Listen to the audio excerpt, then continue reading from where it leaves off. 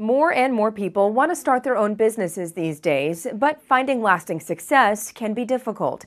Students at Northeast High School are learning what it takes to be an entrepreneur. Twin States News' Donisha Branham has the story. Northeast High School second-year business students created storefronts as a way to learn what it takes to open up their own business. An official from East Mississippi Development Corporation stopped by to visit the students.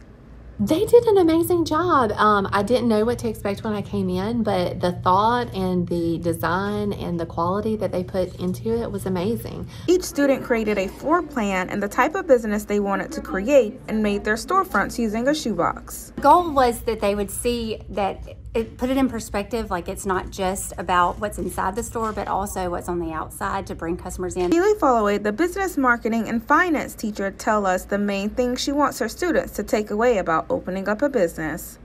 You know, things that they don't think about whenever opening a store. You know, a lot of them want to be entrepreneurs, but they have no idea the steps to take and how much it's going to cost. And so they had to think about where they were going to get the money from, how much they would make to be successful in year one, questions like that. So I hope they learned that it's not just going out and opening up a business. Second-year business students enjoyed bringing their visions to life and tell us the main things they learned while doing this project. I learned that it takes a lot to run your own business. And it showed me how business really works. It helped me figure out how I kind of want to do my store in the future and how I want to prepare for it. Holiday knows the importance of knowing the steps early for students wishing to be an entrepreneur. It's extremely important. The earlier that you get them thinking about those ideas, the better that they can go ahead and prepare themselves for that. Donisha Branham, Twin States News, Lauderdale.